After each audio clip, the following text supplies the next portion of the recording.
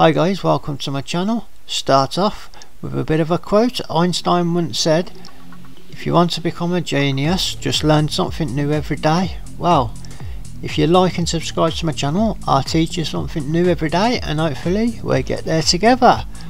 Before we start, please like and subscribe. If you want to contribute to my channel, PayPal in the description. Keep it nice and short and sweet. Now you want to learn how to write a digital message or draw a picture.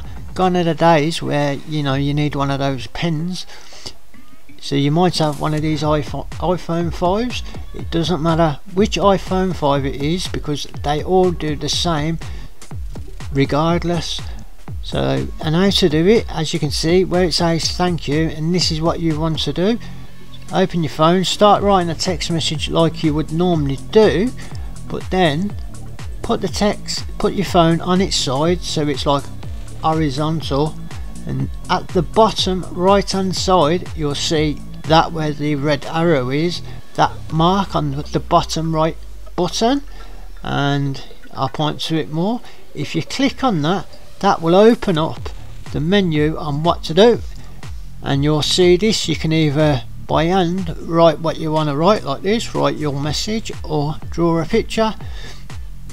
On the top left, if you do something wrong, just press undo. Then after that, once you've done that, if you want to continue with a text message, put it back up vertically and you can see the options there with the menu to carry on writing a text, and then just send like usual. If you're using your internet data and somebody else is also on the internet, their Wi-Fi, they're connected through Wi-Fi, or they've got data on their phone, you won't get charged. It'll just go through the normal data, the gigabytes, well, megabytes in this case, which won't be many.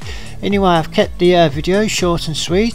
Please like and subscribe. Like I said, I teach something new every day, and together we can become a bit brighter.